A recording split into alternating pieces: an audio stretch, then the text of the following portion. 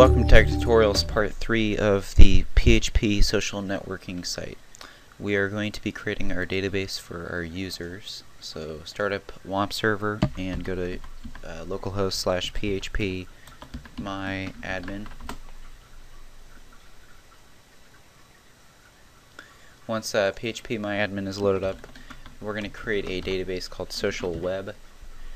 And keep in mind that PHP myadmin is just a GUI for commands that can be executed through SQL. So you don't typically have to use PHP myadmin, but it makes things a lot easier. So once you have social web, you're going to hit create. We're going to keep it at UTF-8 general CI. That's like the character encoding. And I have no idea what this is. I guess we could do that. Alright, hit create.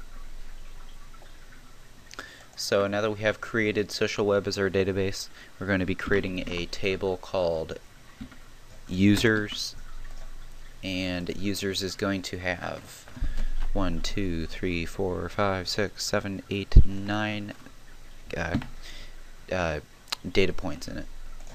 So hit go, and we are presented with a screen here for the different types of information. So the first one's going to be user ID.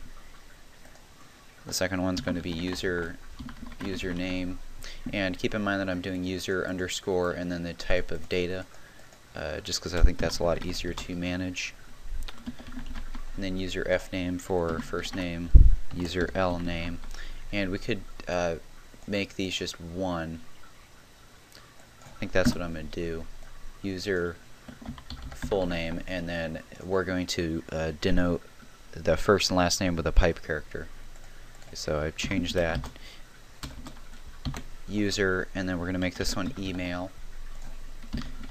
User password. User priv for privileges, and this comes into hand when we want to see if the user's an admin or if they have certain privileges to be able to edit something. And then we have user IP. This tracks down where the user last accessed the social network from. Let me scroll down here, and the last data point is last access, and this will store a timestamp showing when the user last accessed the website, and this will also come into hand when we want to do the little "this user is online right now" kind of feature. Like in Google or in Facebook, you can see it has a little green dot next to the person that's currently there. We can store a timestamp of the last action from that person and show the person is being online from that information. So for user ID, we're going to keep it an int, and we're going to make the length 8, just because that's kind of what my default is. We're going to leave coalition same. We're going to leave this default 2 the same. Attributes, we're going to make it unsigned. Index, we're going to make it primary, and then this AI means auto increment. We're going to select that because the user ID is going to go 1, 2, 3, 4, 5 through 10, or through n amount for the n amount of users that sign up, and this is going to be the unique ID representing each user. So for the username, we're going to be making this a varchar, and I'm going to allow usernames to be 25 characters long, and it's going to be in UTF-8.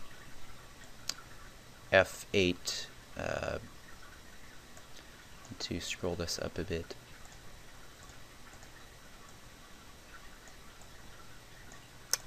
Usually there's one below it. Yeah, there we go. UTF-8 Unicode underscore CI. And this is not going to have any attributes under it.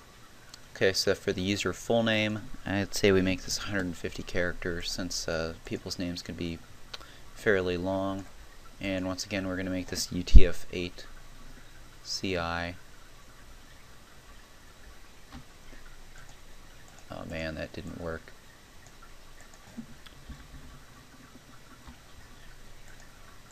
Okay, yeah, that's taking too long. Okay, so for the user email, we're going to also make this a varchar, and I will say the emails are probably going to be about 125 characters long at most, and if it isn't, then the user is going to be prompted to create a different, or sign up with a different email. And for the user password, passwords are going to be encrypted through MD5, and MD5 always produces a 32 character long hash of the password. So for this we're going to do varchar, and we're going to do 32, and we could do 50, or we could do any number here, but the more refined we get it, the less space it takes up to store this information. And we're going to make this Unicode. Alright, so now back to user privileges. I'm going to make this actually an integer because I could have a role-based, I believe it's called role-based privileges, where users can have read and write privileges, and some users can be able to edit something, some users can be able to read something, and there's probably going to be maybe 5 or 6 of these scenarios. So if we just do an integer with one integer, meaning it can be 0 through 9, I think 5 can fit through 0 through 9. So that'll cover it in the least amount of space that it will take up in the database. And we can make this an unsigned integer. Okay, so for the user IP, this is going to be a varchar, and 3 times 4, 12. So 12 is the maximum amount of numbers for an IP, plus the 3 dots in between. So 12, 13, 14, 15. 15 is going to be the most amount of characters that user IP will take up, and I believe there's actually a special